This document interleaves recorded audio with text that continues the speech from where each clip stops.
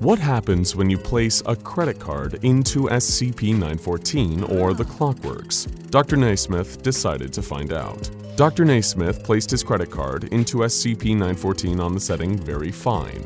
The output was a similar-looking credit card, printed with the phrase, "Rank Alf Infinite Money Privileges." Dr. Naismith received a note reading, "Dr. Naismith, I didn't think I need to remind you that SCP-914 is not to be used for personal financial gain, but it seems I was wrong. Consider this an official warning, Dr. Coltrane." He placed the note itself into the Clockworks on the setting Very Fine. The machinery produced a note that instead read, "Dr. Naismith, I didn't even think of using SCP-914 for personal financial gain, but that seems like a solid idea. Consider this official permission to reap the fruits of your labor." Signed, O5-11.